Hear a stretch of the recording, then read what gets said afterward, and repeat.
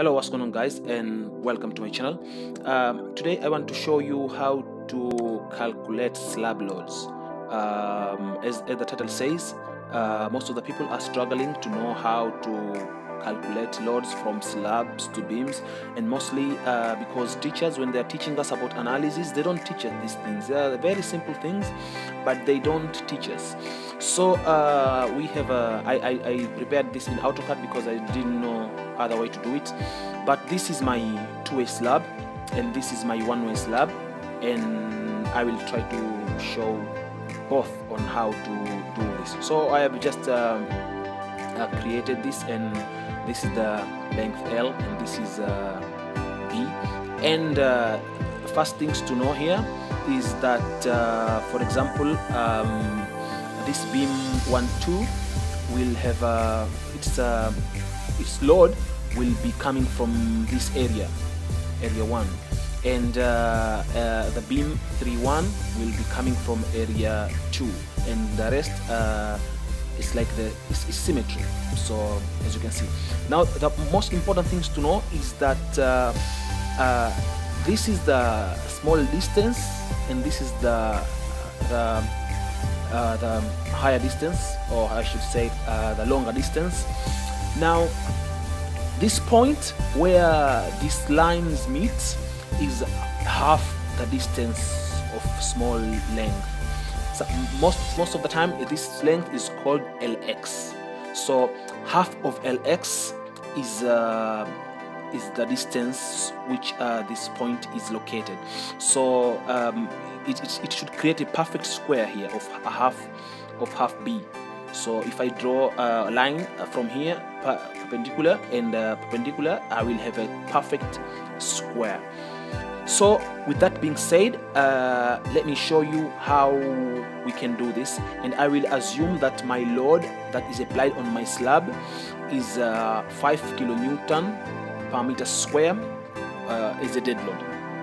Okay, so I also prepared this one. It's just a PTC method. So for this program I had to assume the numbers, that's why. So I assumed that 20 meters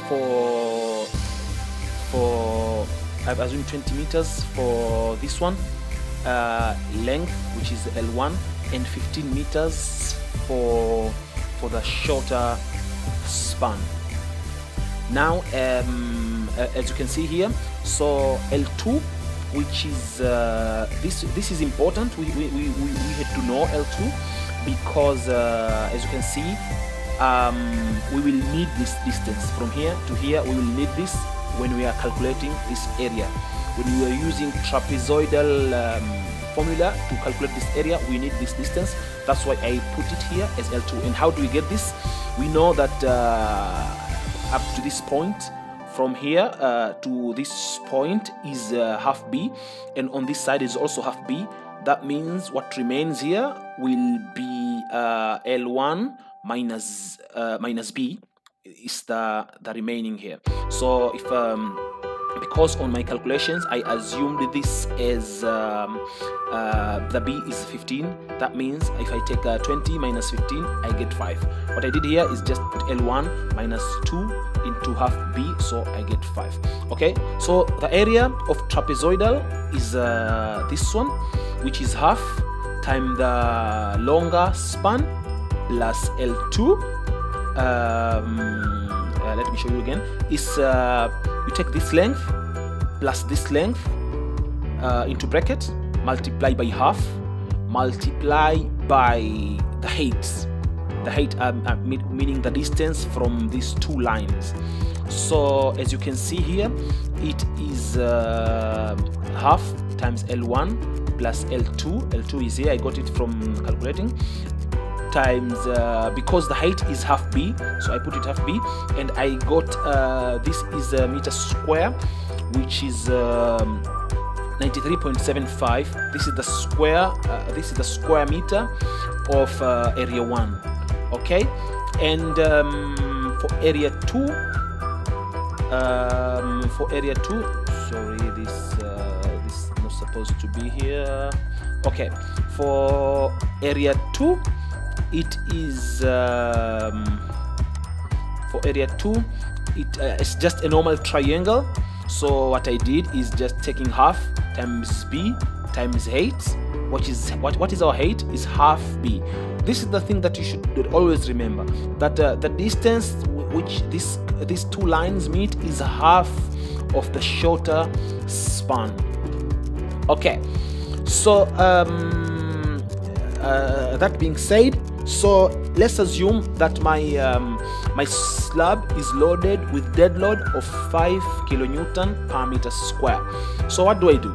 If I want to, let's say I want to find load that coming from the slab to beam 1B, what I'll do is I'll say, let's say load will be equal to, so what I'm going to do is I will take area 1,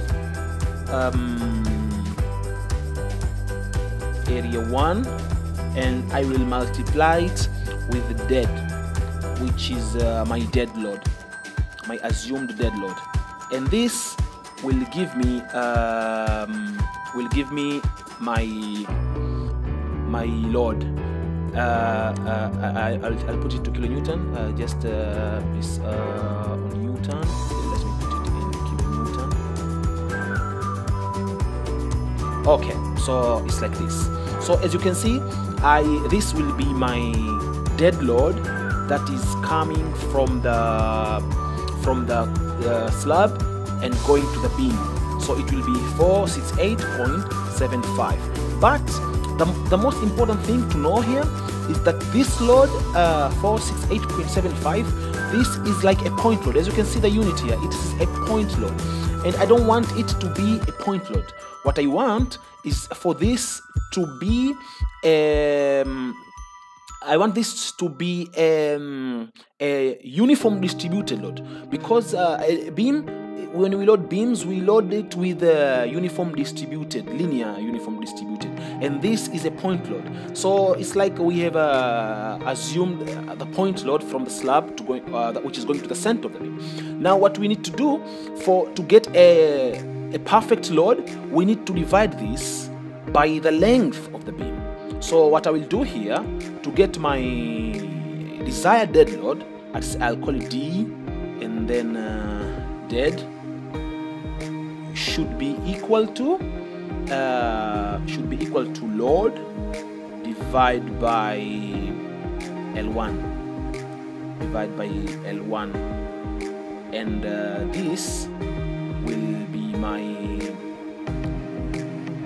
this will be my load. I have to change the units here, which should be KN, and then here should be meter, and here should be meter. Length, yes, like this. Now this is the load that I can use to design my beam. This will be the dead load that I can use to design my beam. You need to remember that the load that you're getting from multiplying the area with the load that was applied to the slab, that will be in kilonewton. What we need is a load that is in kilonewton per meter. So what we do is we take this point load and then we divide it by 20. We divide it by the length of the beam, this beam. And that goes for the same if we are trying to find the load that is going to beam 1-3. What we do is we take this area, we multiply it with the load that is applied here, and then we divide the result with the length, because when we multiply area with the load, we'll get a point load, and then we divide it by this one, so that we get the uniform distributed to this beam. So that is how you design, or you get the beam loads from the slab. And this is for a two-way slab. Now for one-way slab, it's more easy. What you do is you just take the load, the area of this one, and divide it by 2. Simple. For example, if let's say I have this one is 10 and this one is 3. what I'll do, my area will be 30, so 30 divided by 2, 15. So that means this beam will be carrying 15, and this will be carrying 15. So what I'll do, I'll take 15 multiply by my load, and that will be the load that is going to each of the beams. And because it is one way, so that the beams will be carrying equal loads unless something is happening. Now that is for the perfect simple slabs, but that is not always the same. That's why I also have this one. Now this is taking for all type of slabs, even the complicated slabs. Now this is a very important, and I will explain it right now. It's very simple. So this one is for like the slab we did just now. If you don't want to go to all that trouble, you can just use this formula, which is they have defined this as you can see here. This side is R2, this side is R4, this side is R1, and this side is R3. Also, K is Ly divided by Lx. Ly is the longest span, Lx is the shortest span, while W is our load. So what do we do? If I want R2, load from this side or this side, what I need to do is taking half, multiplying by K. K is Ly divided by Lx minus half times W into Lx square. Now if you want, I will check this just to show you if they are correct. So I will go to here, and I will just check it to make sure that we get this one. So they had the formula was half, and then multiply by K, but K is Ly divided by Lx. So I will just write my never mind, I will just define K here very quickly.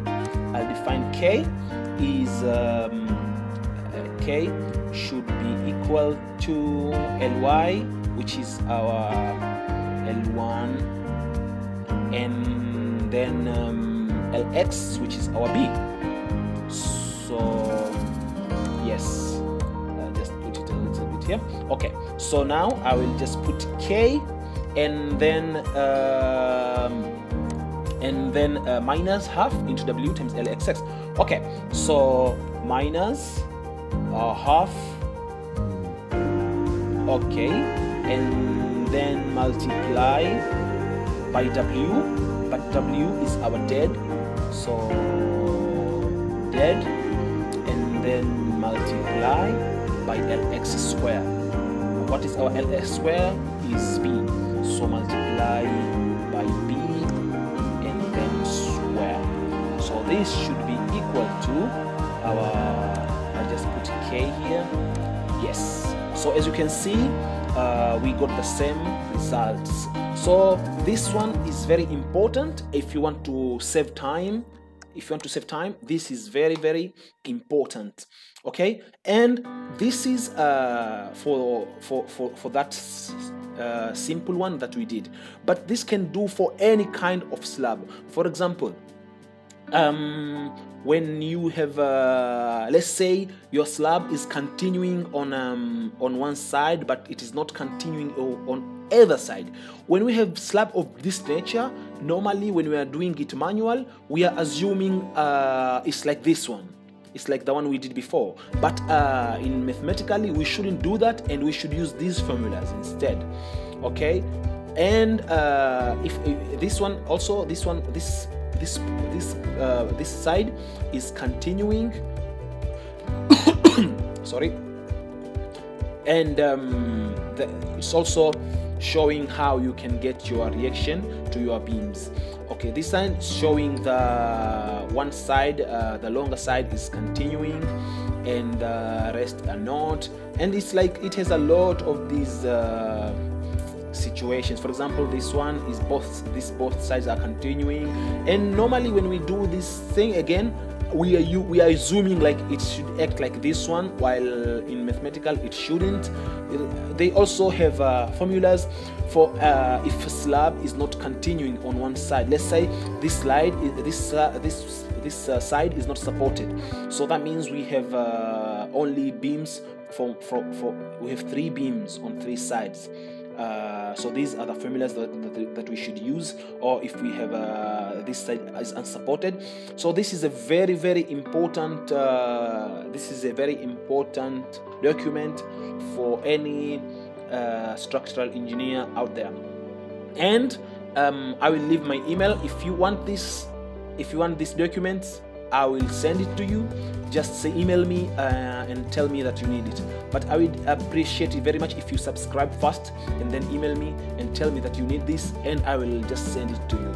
Okay, thank you very much, and thank you for watching.